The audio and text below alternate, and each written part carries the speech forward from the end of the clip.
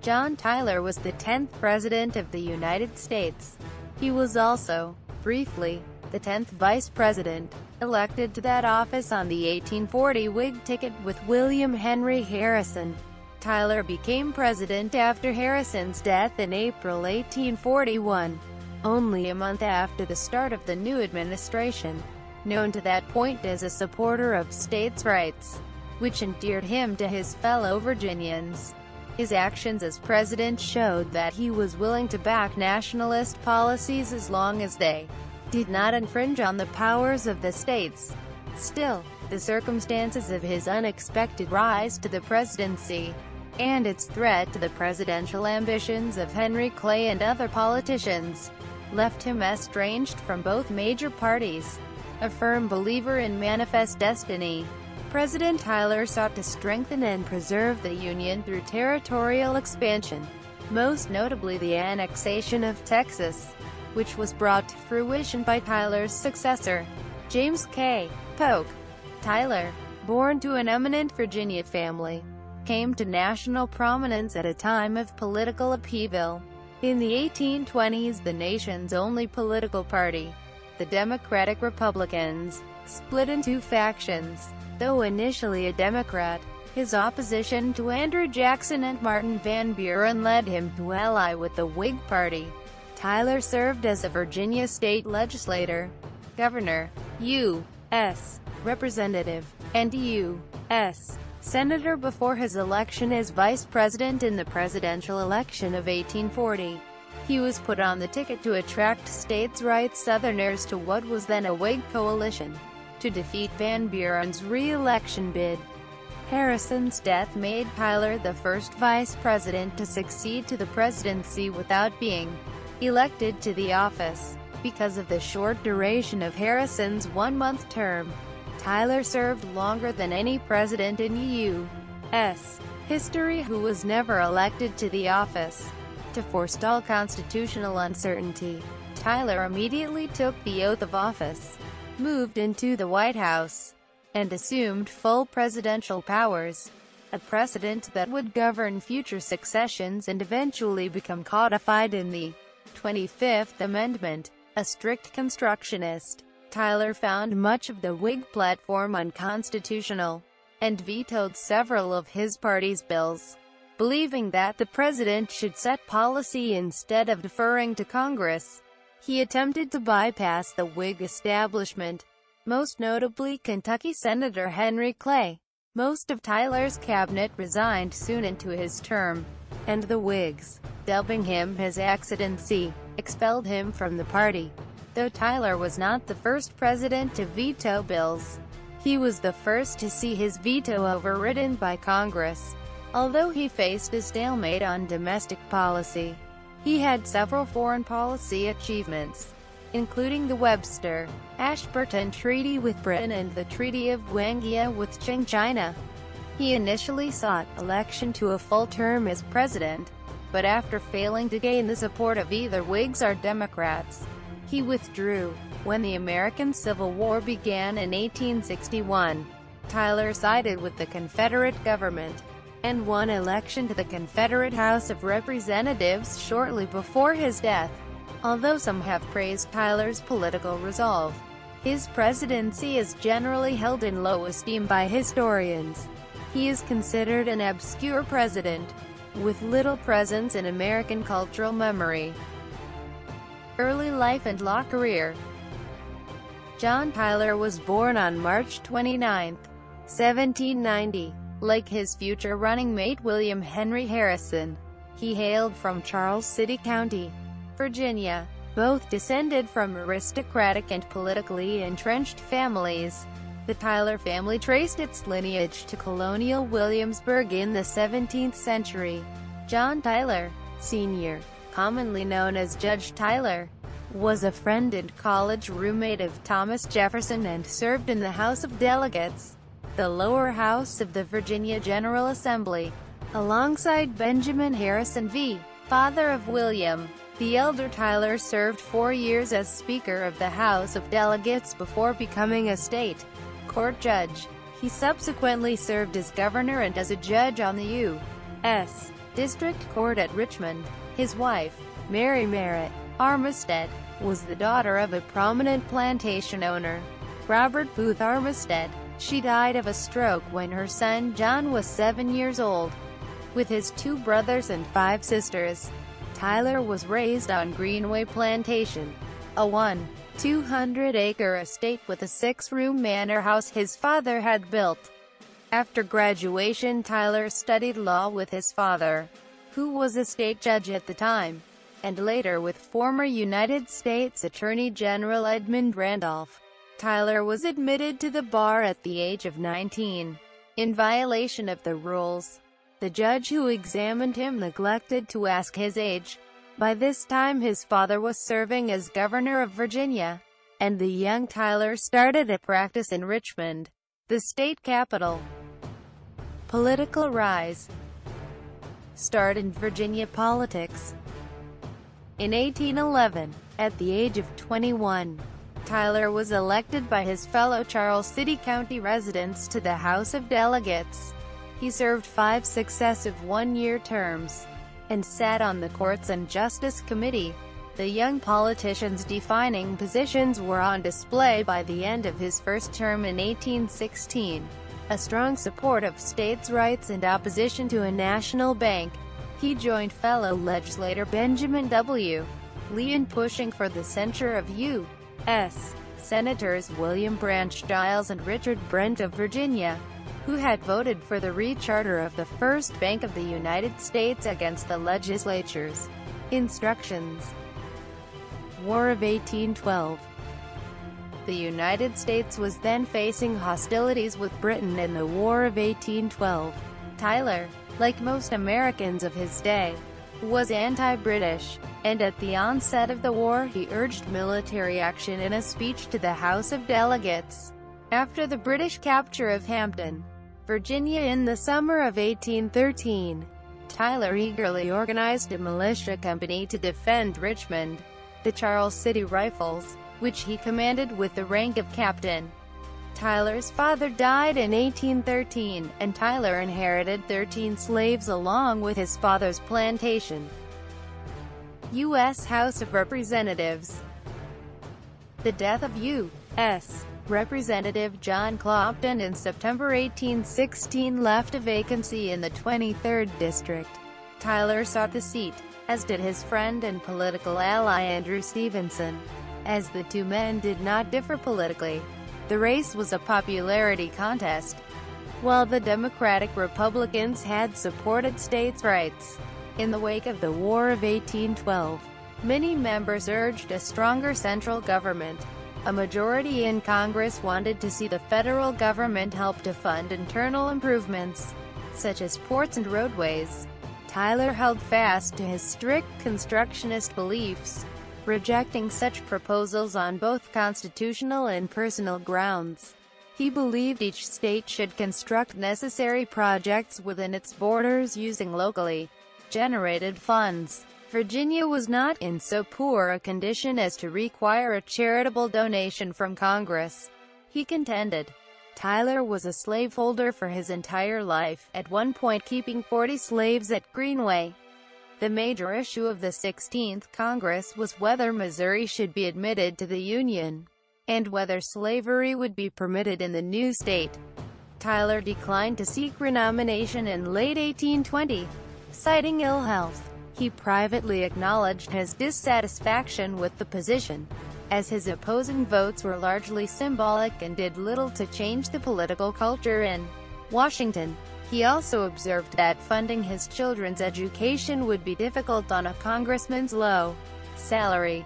He left office on March 3, 1821, endorsing his former opponent Stevenson for the seat, and returned to private law practice full-time. Return to state politics. Restless and bored after 2 years at home practicing law, Tyler sought election to the House of Delegates in 1823. Neither member from Charles City County was seeking re-election, and Tyler was elected easily that April, finishing first among the 3 candidates seeking the 2 seats. Tyler's political fortunes were growing. He was considered as a possible candidate in the legislative deliberation for the 1824 U.S. Senate election. Tyler's governorship was otherwise uneventful. He promoted states' rights and adamantly opposed any concentration of federal power. In order to thwart federal infrastructure proposals, he suggested Virginia actively expand its own road system. A proposal was made to expand the state's poorly funded public school system, but no significant action was taken. In 1829, Tyler was elected as a delegate to the Virginia Constitutional Convention of 1829 to 1830 from the Senate district that included Chief Justice John Marshall. He was appointed to the Committee on the Legislature. His service in various capacities at a state level included as president of the Virginia Colonization Society, and as rector and chancellor of the College of William and Mary. U.S. Senate. In January 1827, the General Assembly considered whether to elect U.S. Senator John Randolph for a full 6-year term. Randolph was a contentious figure. Although he shared the staunch states' rights views held by most of the Virginia legislature, he had a reputation for fiery rhetoric and erratic behavior on the Senate floor, which put his allies in an awkward position. Furthermore, he had made enemies by fiercely opposing President John Quincy Adams and Kentucky Senator Henry Clay, the nationalists of the Democratic-Republican Party, who supported Adams and Clay, were a sizable minority in the Virginia legislature. They hoped to unseat Randolph by capturing the vote of states' rights supporters who were uncomfortable with the senator's reputation. They approached Tyler and promised their endorsement if he sought the seat. Tyler repeatedly declined the offer, endorsing Randolph as the best candidate, but the political pressure continued to mount. Eventually he conceded that he would accept the seat if chosen. On the day of the vote, it was argued by one assemblyman that there was no political difference between the two candidates. Tyler was simply a more agreeable character than Randolph. The incumbent's supporters, though, contended that Tyler's election would be a tacit endorsement of the Adams administration. The legislature selected Tyler in a vote of 115-110, and he resigned his governorship on March 4, 1827, as his Senate term began. Democratic maverick. By the time of Tyler's election to the Senate, campaigning for the 1828 presidential election was in progress. Adams, the incumbent president, was challenged by General Jackson. The Democratic Republicans had splintered into Adams's National Republicans and Jackson's Democrats. Tyler disliked Adams for seeking to increase the power of the federal government. He feared Jackson would do the same. Still, Tyler was increasingly drawn to Jackson, hoping that he would not seek to spend as much federal money on internal improvements as Adams. In considering Jackson, he wrote, "Turning to him I may at least indulge in hope. Looking on Adams I must despair." Quote, the first session of the 20th Congress began in early December 1827. Jackson was elected, and Tyler soon came to disagree with him politically. The senator was frustrated by Jackson's newly emerging spoils system, describing it as an electioneering weapon. He voted against many of the president's nominations when they appeared to be based on patronage, or did not follow constitutional procedure. Opposing the nominations of a president of his own party was considered an act of insurgency against his party. Tyler attempted to remain on good terms with Jackson, only opposing him on principle rather than partisanship. He defended Jackson for vetoing the Maysville Road funding project, which Jackson considered unconstitutional. Break with the party. Tyler's uneasy relationship with his party came to a head during the 22nd Congress, as the nullification crisis of 1832-33 began. South Carolina, threatening secession, passed the Ordinance of Nullification in November 1832. declaring the Tariff of Abominations null and void within its borders. This raised the constitutional question of whether states could nullify federal laws. President Jackson, who denied such a right, prepared to sign a force bill allowing the federal government to use military action to enforce the tariff. Tyler, who sympathized with South Carolina's reasons for nullification, rejected Jackson's use of military force against his state and gave a speech in February 1833, outlining his views. He supported Clay's compromise tariff, enacted that year, to gradually reduce the tariff over 10 years, alleviating tensions between the states and the federal government. In voting against the force bill, Tyler knew he would permanently alienate the pro-Jackson faction of the Virginia legislature. Even those who had tolerated his irregularity up to this point, this would jeopardize his re-election in February 1833, in which he faced the pro-administration Democrat James McDowell. With Clay's endorsement, Tyler was re-elected by a margin of 12 votes. Several legislators who had supported him only weeks beforehand were moved to vote against him as a result of his position on the force bill. Jackson further offended Tyler by moving to dissolve the bank by executive fiat. In September 1833, Jackson issued an executive order directing Treasury Secretary Roger B. Taney to transfer federal funds from the bank to state-chartered banks without delay. Tyler saw this as a flagrant assumption of power, a breach of contract, and a threat to the economy. After months of agonizing, he decided to join with Jackson's opponents.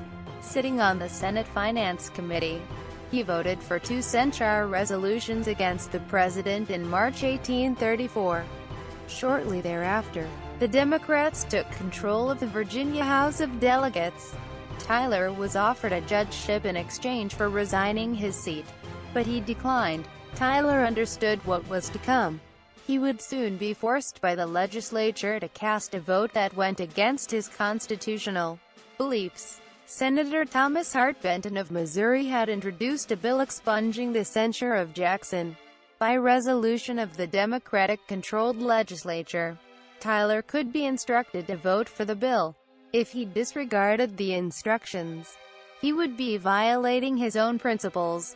The first act of my political life was a censure on Messrs. Giles and Brent for opposition to instructions.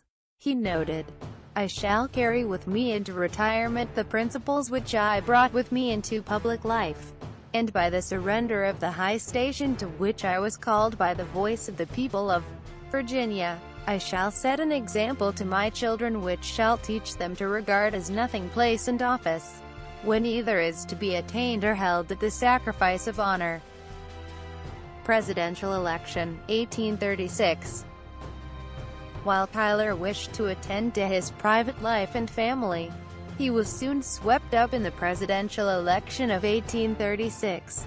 He had been suggested as a vice presidential candidate since early 1835, and the same day the Virginia Democrats issued the expunging instruction, the Virginia Whigs nominated him as their candidate.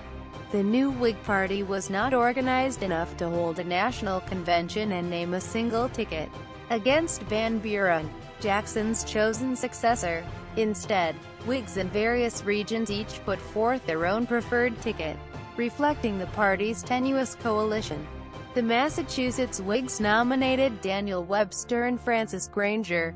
The anti-Masons of the northern and border states backed William Henry Harrison and Granger, and the states' rights advocates of the Middle and Lower South nominated Hugh Lawson White and John Tyler. Following the custom of the times that candidates not appear to seek the office, Tyler stayed home throughout the campaign and did not make speeches. National political figure. Tyler had been drawn into Virginia politics even as a U.S. Senator. From October 1829 to January 1830, he served as a member of the state constitutional convention, a role which he had been reluctant to accept. The original Virginia Constitution gave outsized influence to the state's more conservative eastern counties, as it allocated an equal number of legislators to each county, regardless of population, and only granted suffrage to property owners. The convention gave the more populous and liberal counties of Western Virginia an opportunity to expand their influence. Tyler, a slave owner from Eastern Virginia, supported the existing system. He largely remained on the sidelines during the debate.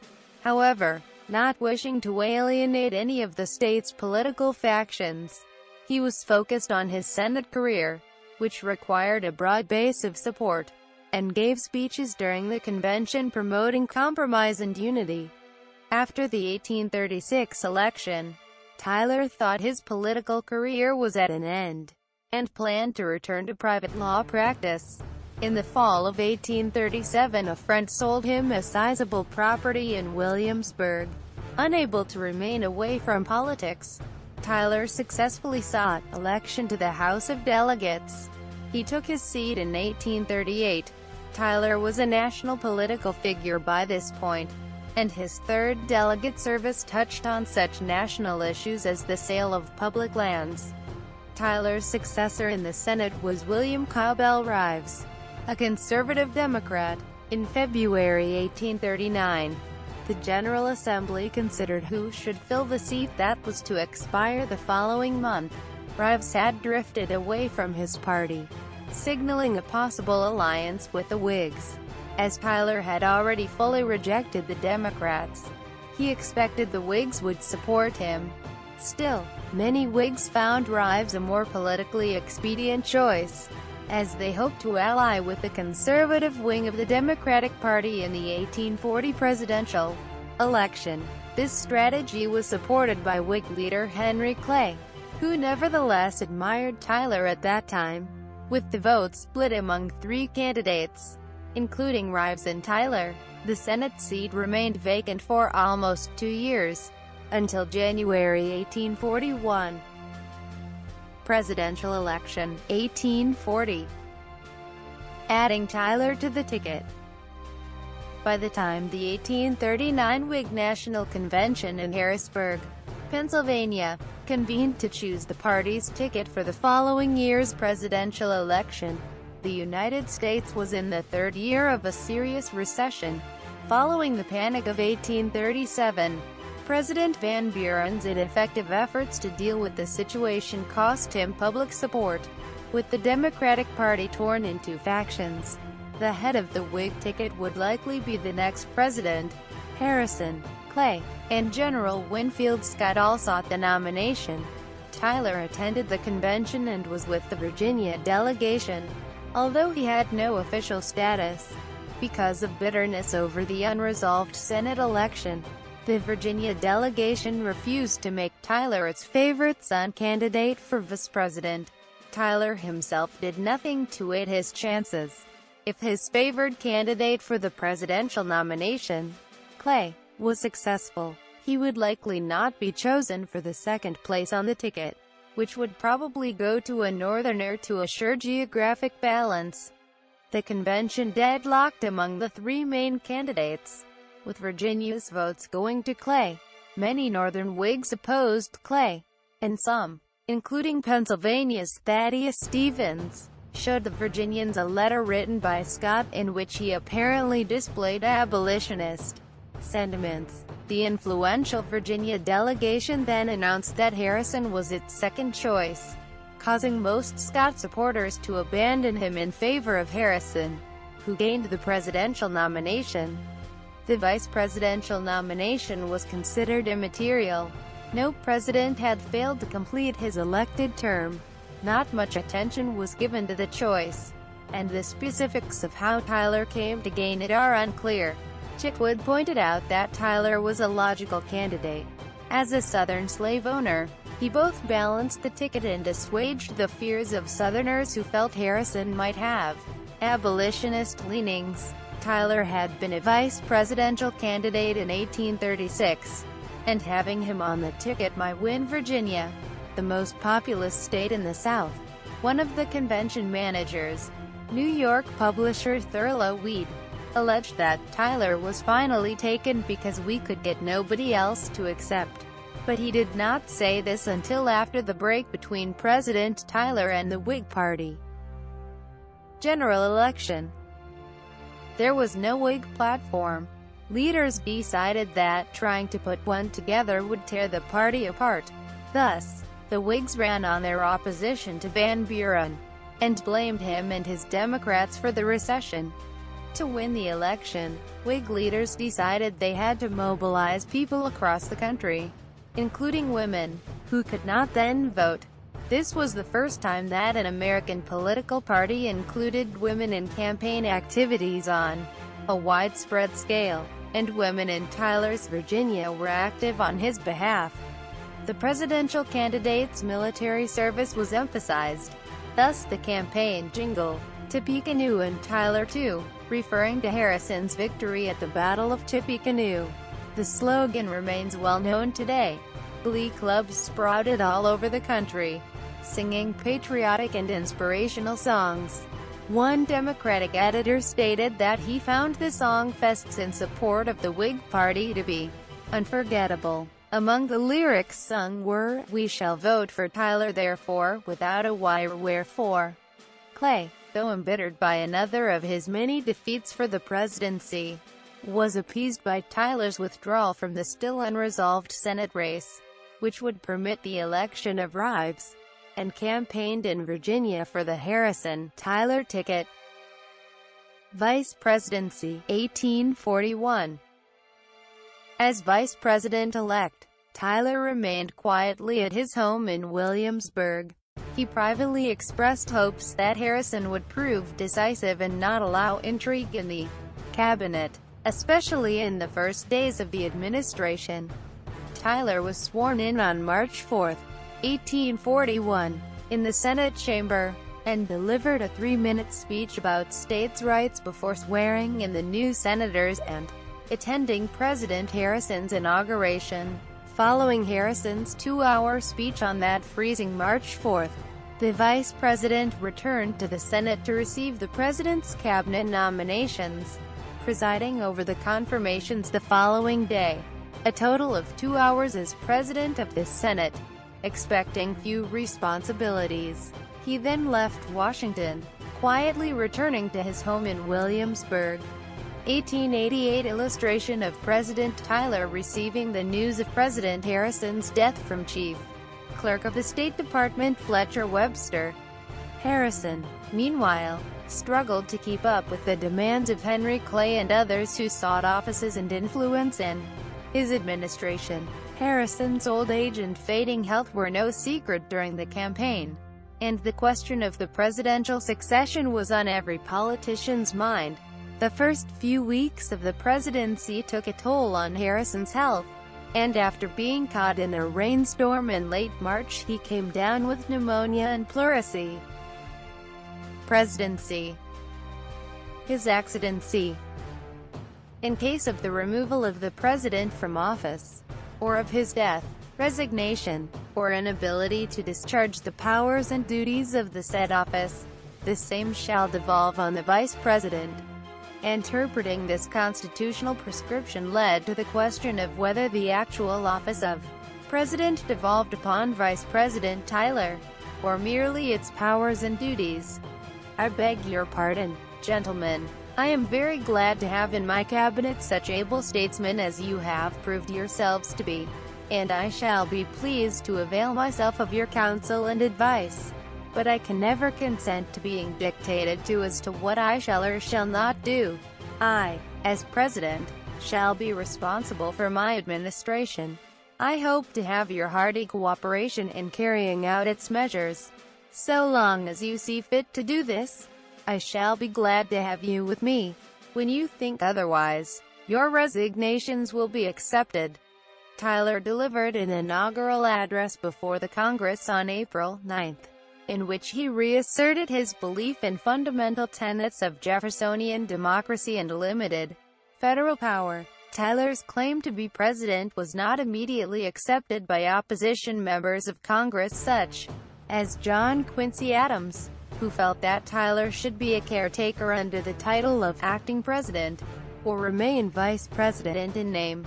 Ratification of the decision by Congress came through the customary notification that it makes to the president that it is in session and available to receive messages in both houses. Unsuccessful amendments were offered to strike the word president in favor of language including the term vice president to refer to Tyler. Mississippi Senator Robert J. Walker, in opposition, stated that the idea that Tyler was still vice president and could preside over the Senate was absurd. Tyler's opponents never fully accepted him as president. He was referred to by many mocking nicknames, including his accidency, economic policy and party conflicts.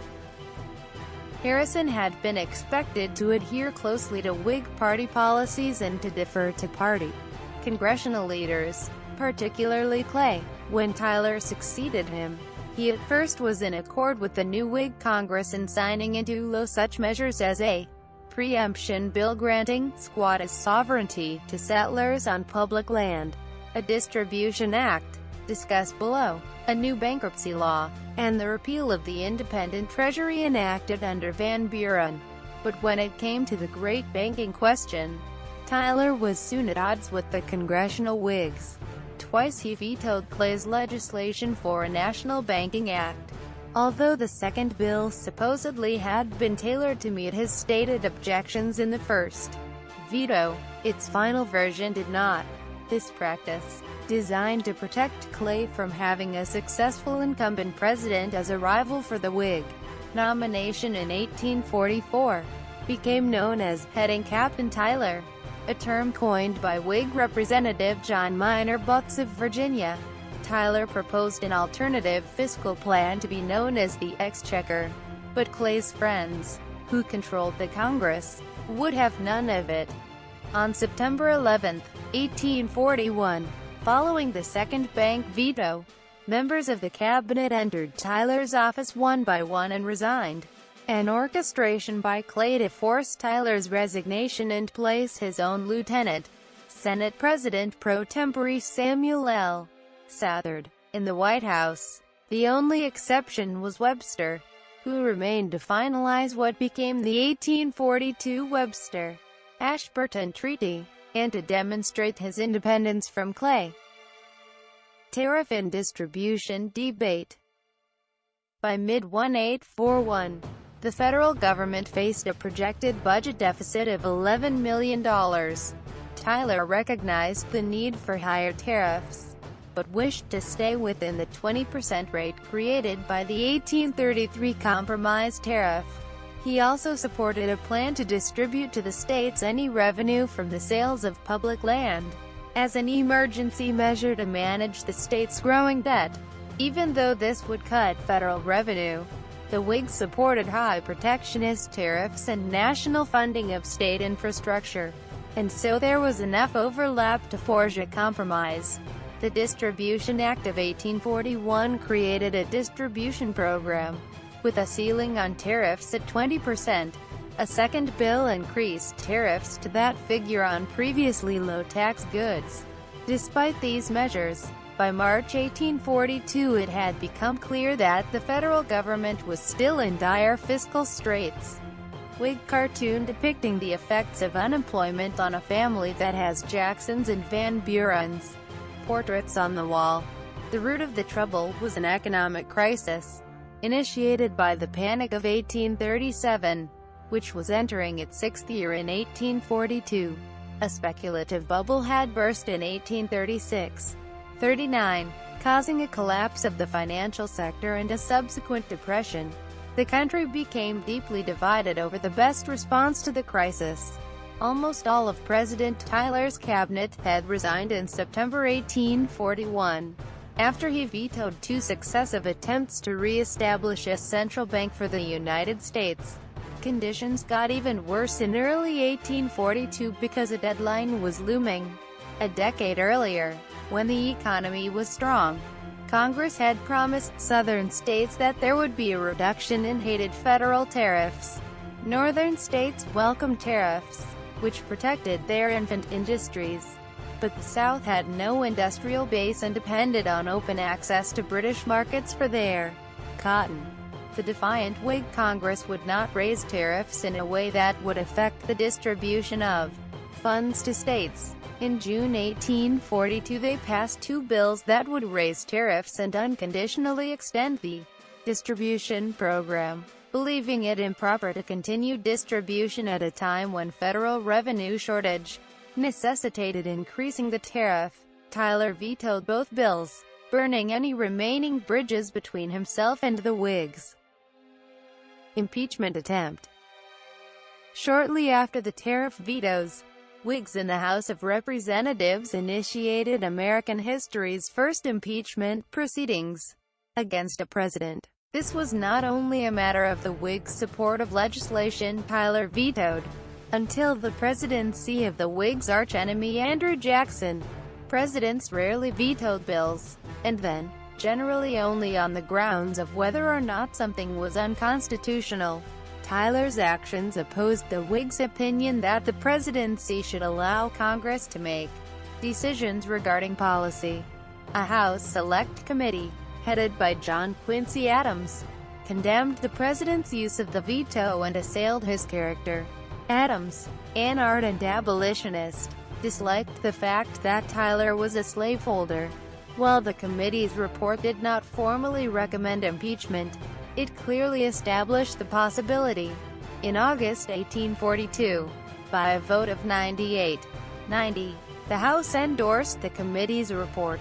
Adams sponsored a constitutional amendment to change both houses' two-thirds requirement for overriding vetoes to a simple majority, but neither house passed such a measure. Administration and Cabinet. The battles between Tyler and the Whigs in Congress resulted in a number of his nominees being rejected. He received little support from Democrats and, without much support from either major party in Congress, a number of his nominations were rejected without regard for the qualifications of the nominee. To reject a president's nominees for his cabinet was unprecedented, though in 1809, James Madison had withheld the nomination of Treasury Secretary Albert Gallatin as Secretary of State because of opposition in the Senate. A cabinet nominee would not fail of confirmation after Tyler's term, until Henry Stanbury's nomination as Attorney General was rejected by the Senate in 1868.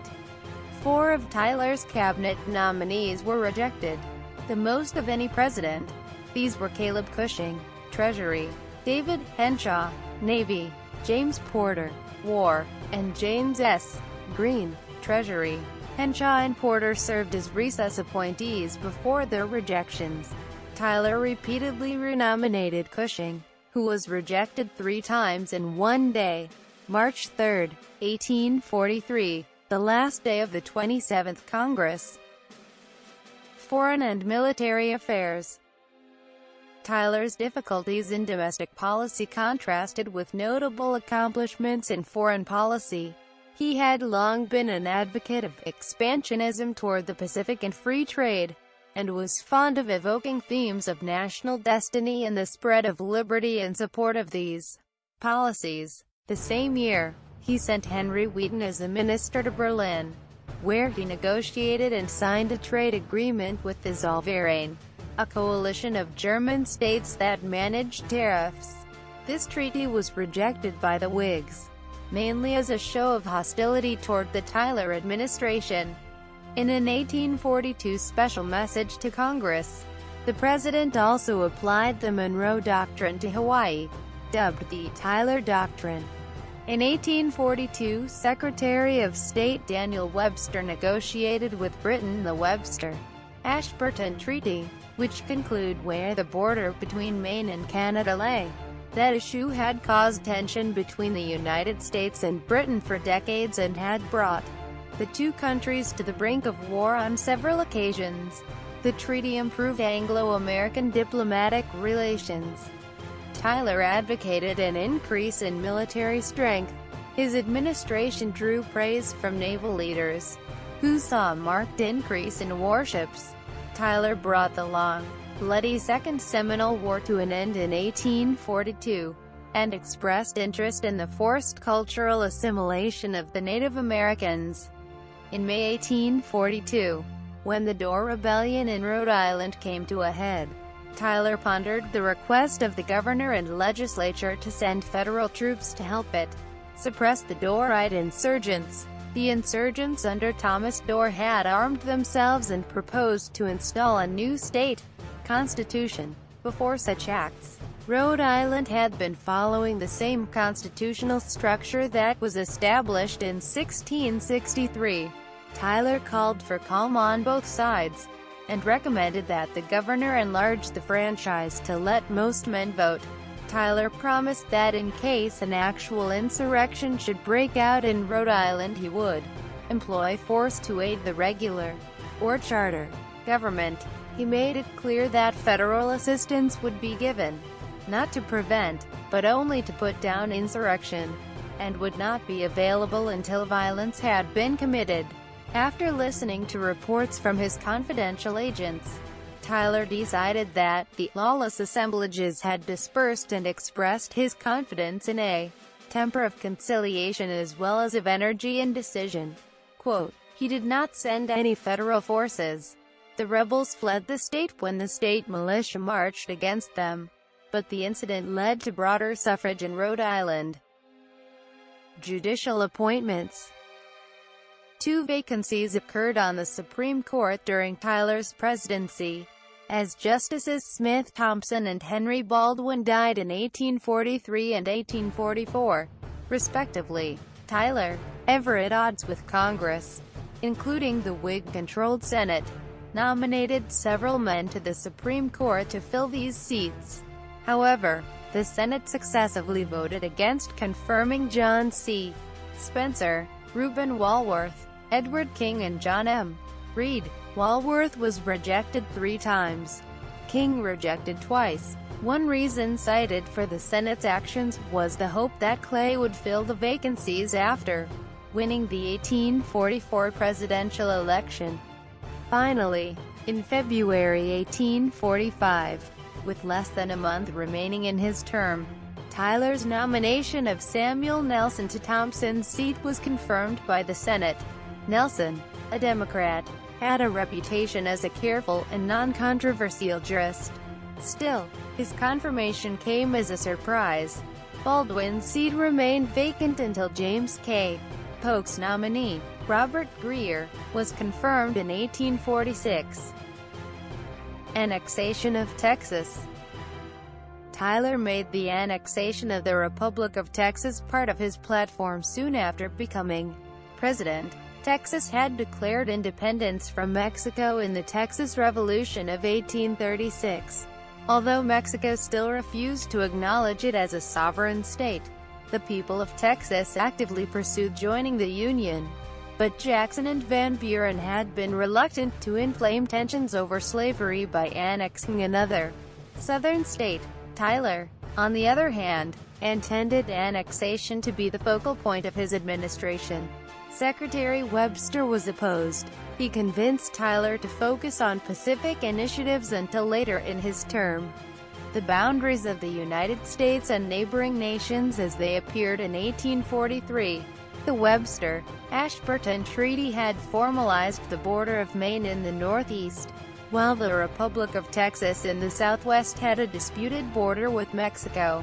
Tyler shared the Texans' desire for annexation, but it took several years of political wrangling to achieve.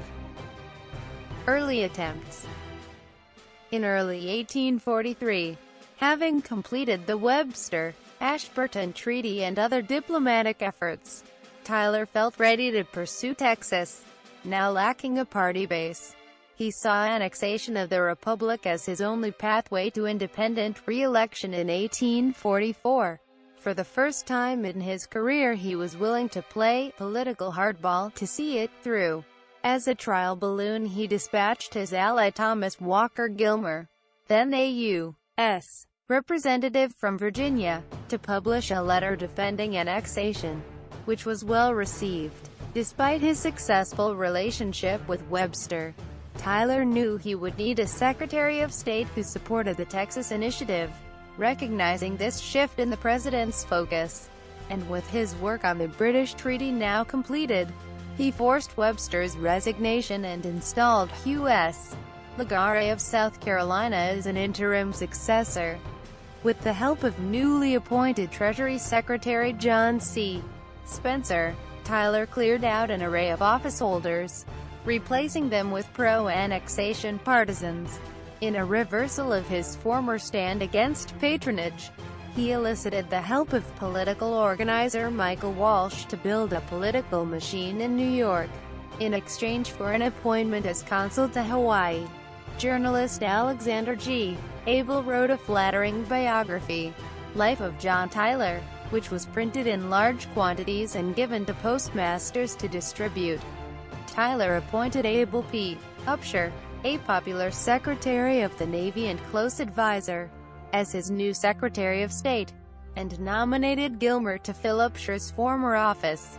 Tyler and Upshur began quiet negotiations with the Texas government, promising military protection from Mexico in exchange for a commitment to annexation. Secrecy was necessary, as the Constitution required congressional approval for such military commitments. Upshur planted rumors of possible British designs on Texas to drum up support among Northern voters, who were wary of admitting a new pro-slavery state. USS Princeton disaster.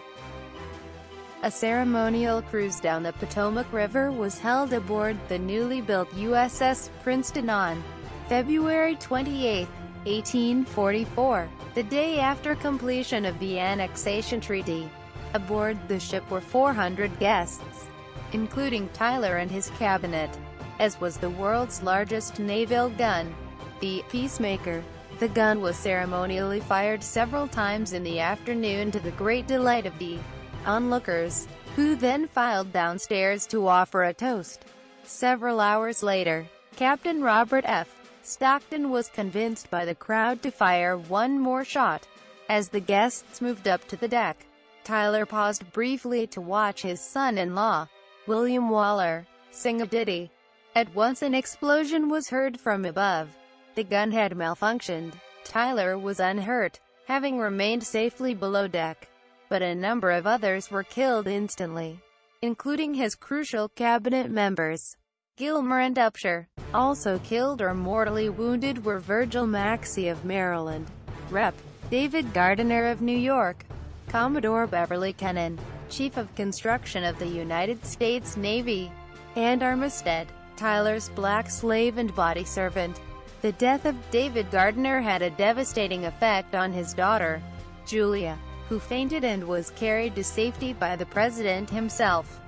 For Tyler, any hope of completing the Texas plan before November, and with it, any hope of re-election, was instantly dashed.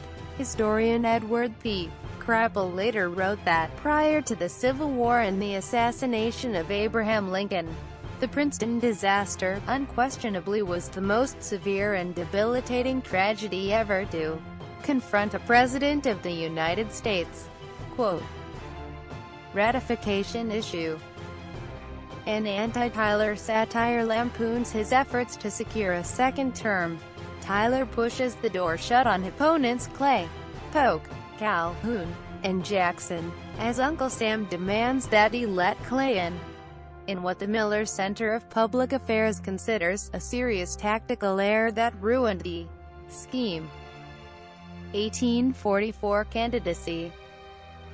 Following Tyler's break with the Whigs in 1841, he had begun to shift back to his old Democratic Party. But its members, especially the followers of Van Buren, were not ready to receive him. He knew that, with little chance of election, the only way to salvage his presidency and legacy was to move public opinion in favor of the Texas issue. He formed a third party, the Democratic Republicans, using the office holders and political networks he had built over the previous year.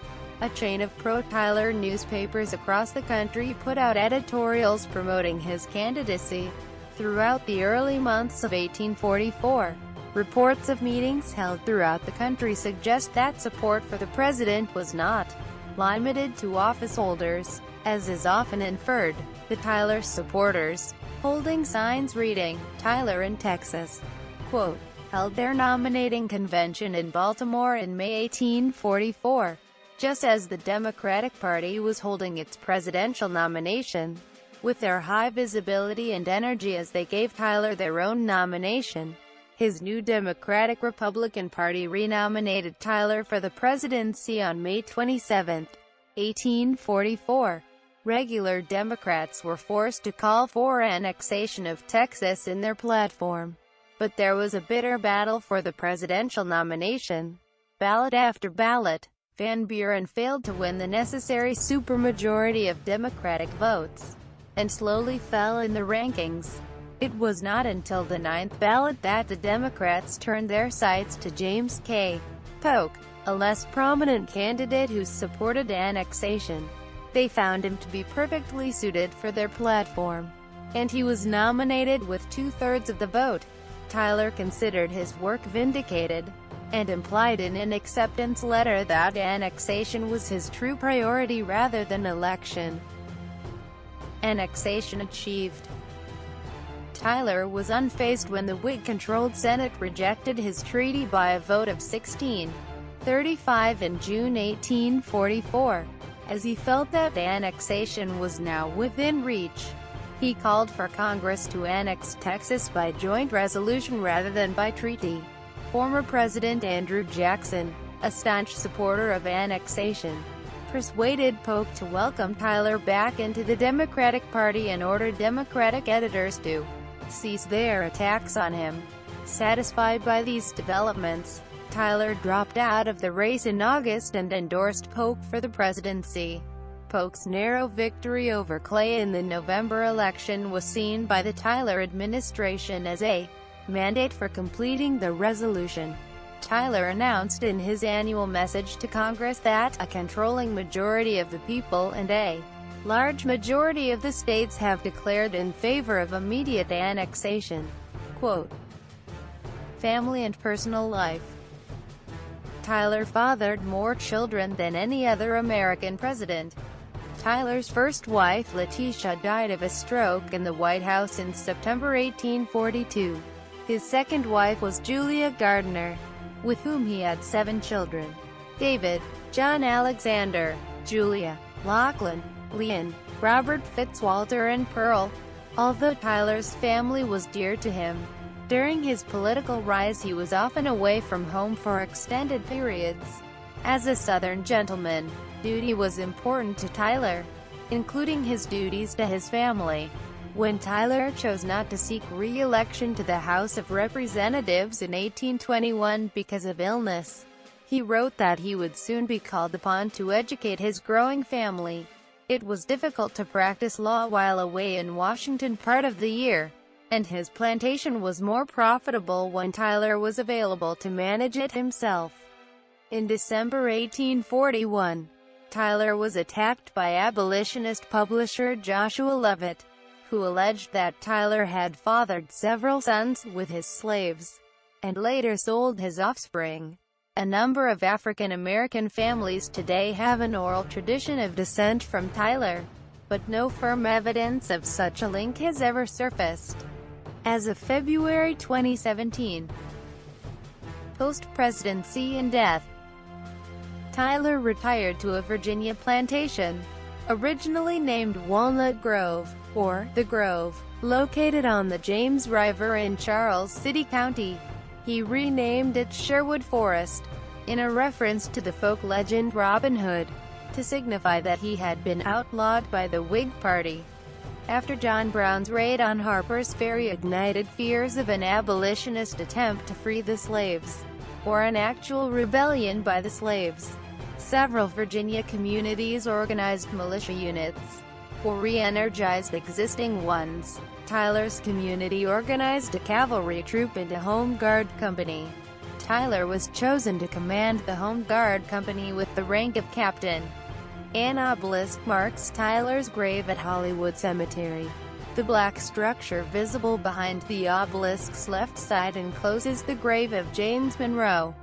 On the eve of the Civil War, Tyler re-entered public life as a participant in the Virginia Peace Conference held in Washington, D.C. in February 1861 as an effort to devise means to prevent a war. The convention sought a compromise to avoid civil war even as the Confederate Constitution was being drawn up at the Montgomery Convention. Despite his leadership role in the peace conference, Tyler opposed the convention's final resolutions. He felt that they were written by the free state delegates, did not protect the rights of slave owners in the territories, and would do little to bring back the Lower South and restore the Union. He voted against the conference's 7 resolutions, which the conference sent to Congress for approval late in February 1861 as an amendment to the Constitution. On the same day the peace conference had started, Tyler was elected to the Virginia Secession Convention and presided over the opening session on February 13, 1861. While the peace conference was still underway, Tyler abandoned hope of compromise and saw secession as the only option, predicting that a clean split of all Southern states would not result in war. Death. Throughout Tyler's life, he suffered from poor health. As he aged, he suffered more frequently from colds during the winter. On January 12, 1862, after complaining of chills and dizziness, he vomited and collapsed. He was treated, but his health did not improve, and he made plans to return to Sherwood Forest by the 18th. As he lay in bed the night before, he began suffocating, and Julia summoned his doctor. Just after midnight, Tyler took a last sip of brandy, and told his doctor, "I am going. Perhaps it is best." Quote, Tyler's death was the only one in presidential history not to be officially recognized in Washington. Because of his allegiance to the Confederacy, he had requested a simple burial, but Confederate President Jefferson Davis devised a grand, politically pointed funeral, painting Tyler as a hero to the new nation. Accordingly, at his funeral, the coffin of the 10th President of the United States was draped with a Confederate flag. He remains the only U.S. president ever laid to rest under a foreign flag. Tyler is buried in Hollywood Cemetery in Richmond, Virginia, near the gravesite of former President James Monroe. Legacy. Tyler's presidency has provoked highly divided responses among political commentators. It is generally held in low esteem by historians. Edward P. Crapple began his biography John Tyler, the Accidental President, by noting, "Other biographers and historians have argued that John Tyler was a hapless and inept chief executive whose presidency was seriously flawed." Quote, Tyler's assumption of complete presidential powers set a hugely important precedent. According to a biographical sketch by the University of Virginia's Miller Center of Public Affairs, some scholars in recent years have praised Tyler's foreign policy. Monroe credits him with achievements like the Webster-Ashburton Treaty, which heralded the prospect of improved relations with Great Britain, and the annexation of Texas, which added millions of acres to the national domain. Crapple argued that Tyler was a stronger and more effective president than generally remembered, while Seeger wrote, "I find him to be a courageous, principled man, a fair and honest fighter for his beliefs. He was a president without a party." Quote, Norma Lois Peterson, in her book on Tyler's presidency, suggested that Tyler's general lack of success as president was due to external factors that would have rebounded upon whoever was in the White House. Chief among them was Henry Clay, who was determined to realize the vision he had for America, and who would brook no opposition. In the aftermath of Jackson's determined use of the powers of the executive branch, the Whigs wanted the president to be dominated by Congress, and Clay treated Tyler as a subordinate. Tyler resented this, leading to the conflict between the branches that dominated his presidency. While academics have both praised and criticized Tyler, the general American public has little awareness of him at all. Several writers have portrayed Tyler as among the nation's most obscure presidents. As Seeger remarked, his countrymen generally remember him, if they have heard of him at all, as the rhyming end of a catchy campaign slogan. Quote,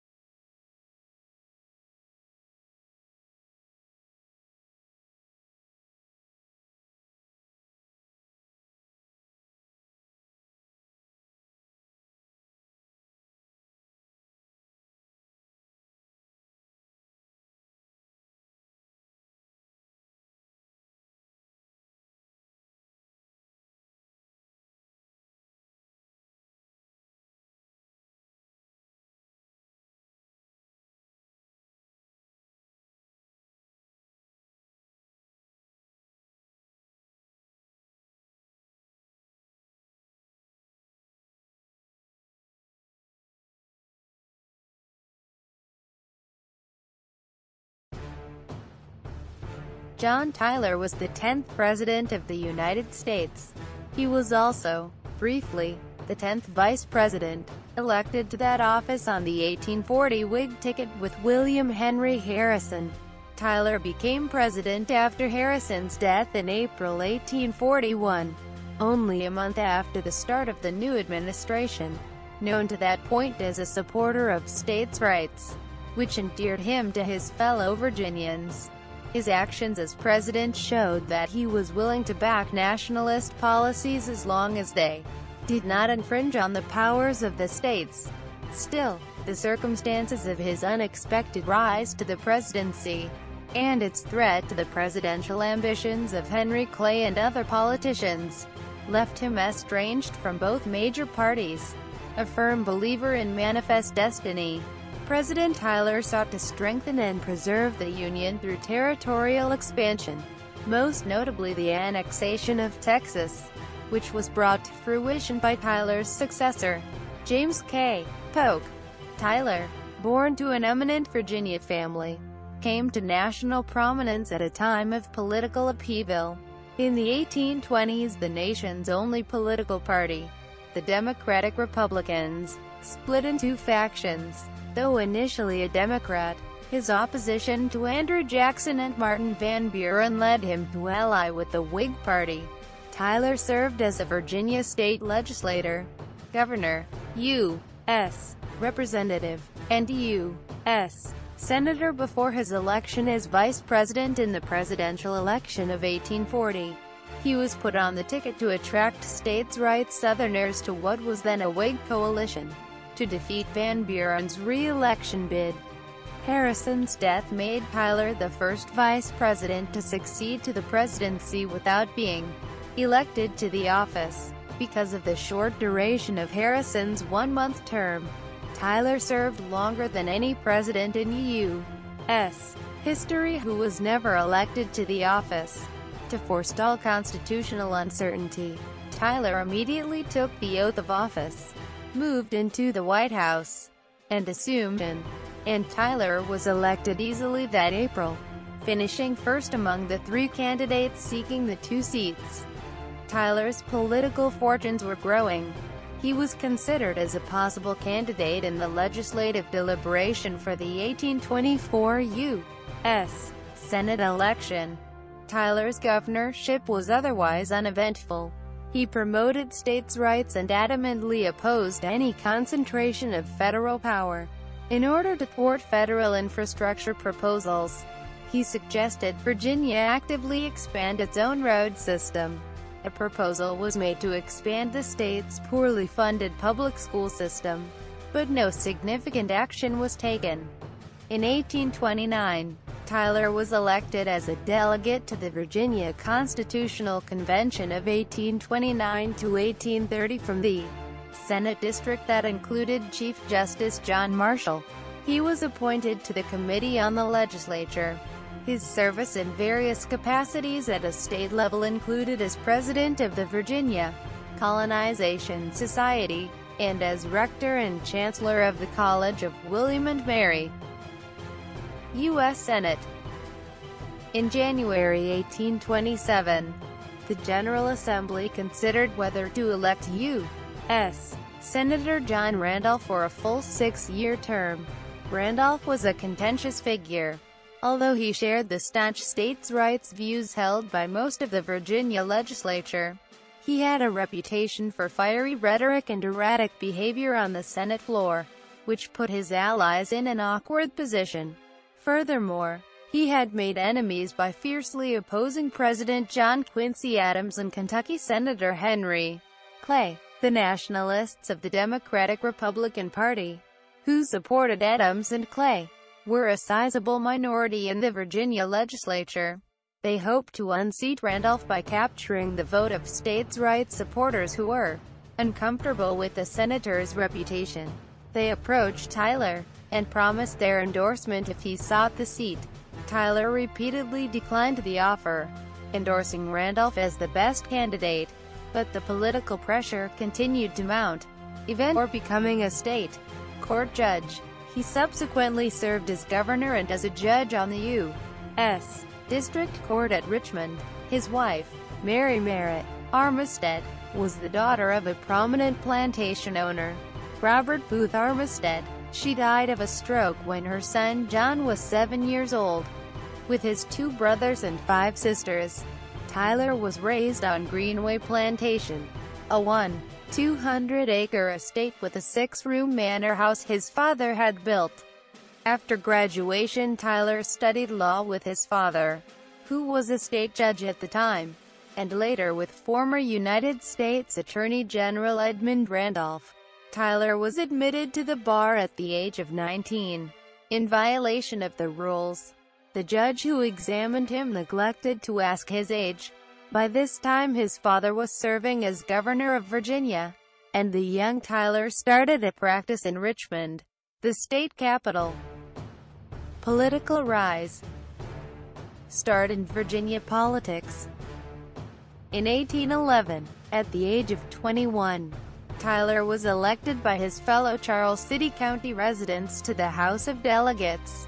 He served 5 successive 1-year terms, and sat on the Courts and Justice Committee. The young politician's defining positions were on display by the end of his first term in 1816.